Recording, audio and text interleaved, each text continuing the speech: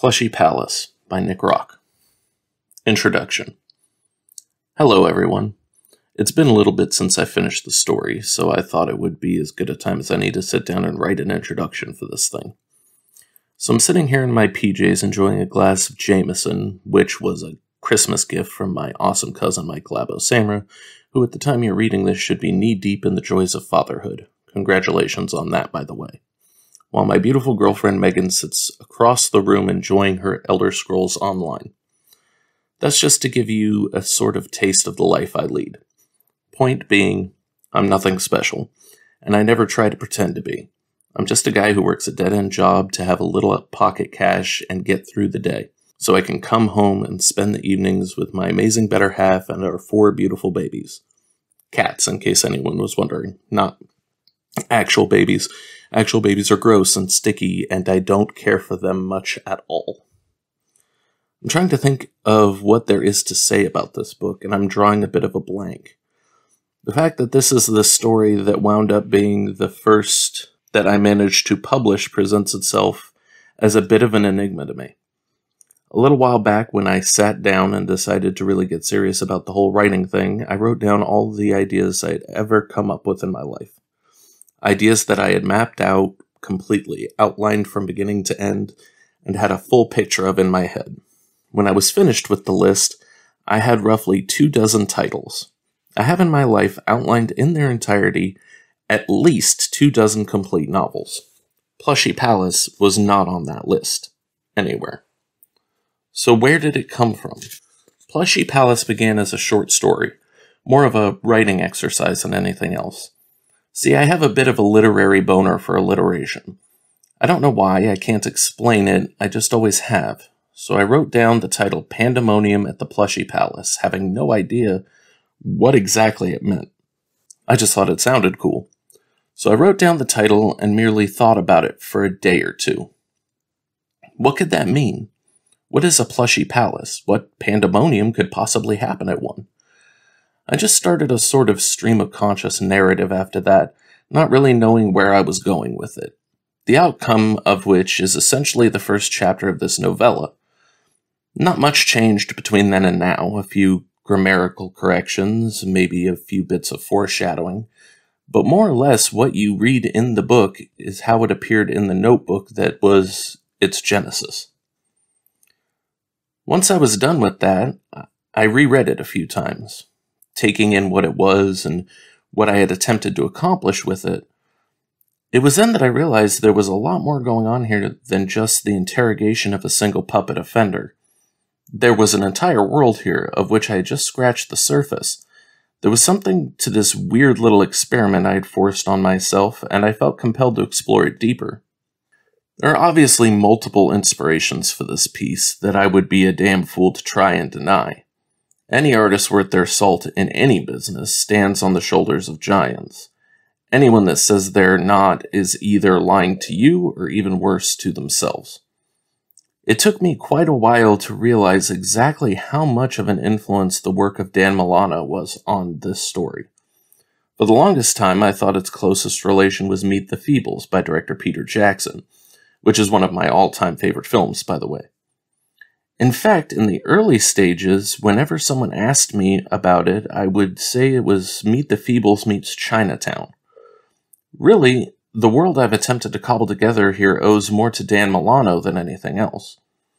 For those unfamiliar with his work, for shame, he is the mad genius behind Greg the Bunny. Greg the Bunny was a cable access show that eventually went to IFC, then to Fox, then back to IFC. He's also done a fair amount of voice work for the series Robot Chicken on Adult Swim.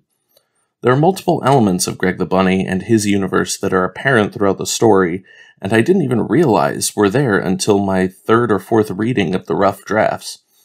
I use the word sock as a racial slur against puppets, the puppets themselves having ludicrously cartoonish names, and probably a half-dozen other things that I myself am not aware of to this day.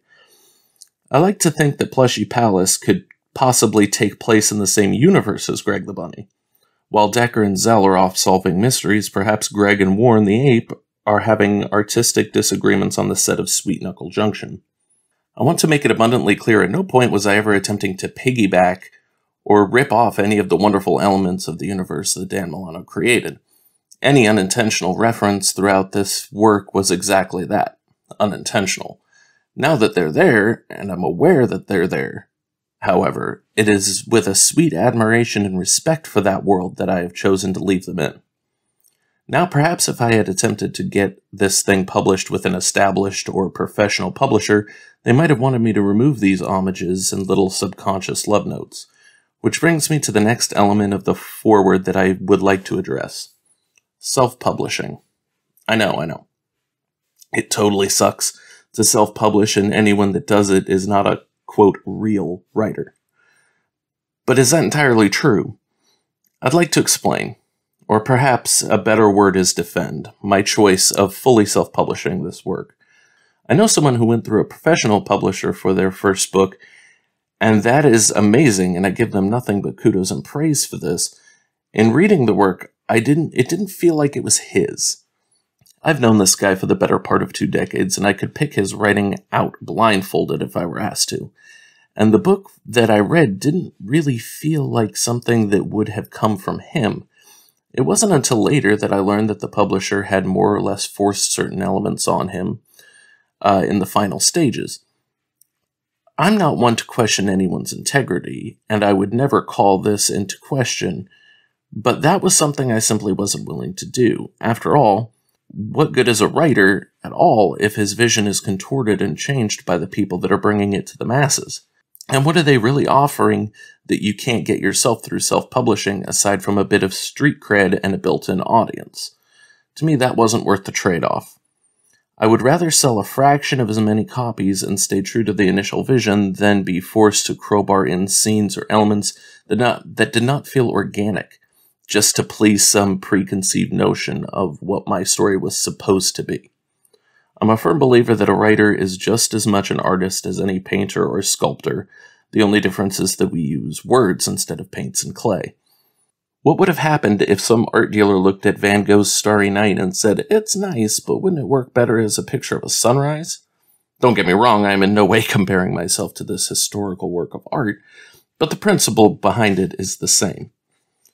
Alright, I'm going to wrap this up soon. Going on and on about my justifications is probably getting a little tiresome, and I'm hoping you're anxious to get to the story itself. I'll finish this off with a few acknowledgements. I'd like to thank Mark Giamo, Andre Bellinger, Eddie Rock, Danielle Thompson for proofreading the final draft and giving me some much-needed feedback. I'd also like to make sure and thank Christy Katie for her beautiful and amazing cover art, which I was floored by when I first received it. I'd also like to thank my dad, though he hasn't read the book and I don't know how much he'd appreciate it if he did. It's not really his style. But he's always been unwavering in his support of my writing, and I know he's always wanted to see me succeed at the thing I love doing most. So for that, I'm thankful. I decided to forego a dedication, as any meaningful dedication I could make may come off as a potentially sarcastic or snarky.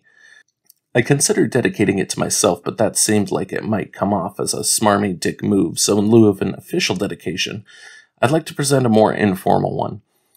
I want this story to be dedicated to you, to anyone holding this book right now and preparing to read it. This is truthfully and honestly for you. To anyone that is willing to give this nobody your attention for a while, you're what keep truly creative people going. Hopefully I entertain you with this weird little murder mystery with puppets. It's strange, it's kind of goofy, but also takes itself maybe a little too seriously at times. I hope you all enjoy the trip, and hopefully I can keep this new productive trend going and put out more work for anyone who is interested in reading it. Thank you all for taking the time. Truly. Nick Rock, January 4th, 2017, 10:15 p.m. As I sit here recording this, it is October 30th, 2022, 11:15 a.m.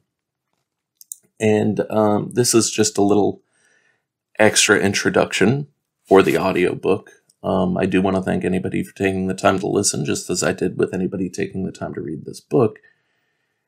I've had a lot of time to reflect on it, and I'm actually still very proud of it. I think it's good, aside from finding misspellings and grammar errors in that introduction that I didn't realize were there, which is mortifying. But yeah, I don't know how often I'm going to release parts of this book, but I do plan on reading the entire book and doing a almost audio play with it. And I'm going to have some people in to do voices of different characters, which I thank them in advance for doing that. So yeah, that's really all I have to say right now. That productive trend did not continue, in case you couldn't tell. This is the only book I've ever published so far. I have been working on a couple things. I don't know if they'll come to fruition. This was originally supposed to be part of a series of books, which will likely never happen at this point, or I will just do them out of spite because barely anybody read this thing. So, anyways, I'm going to go ahead and stop now and we'll jump into the story.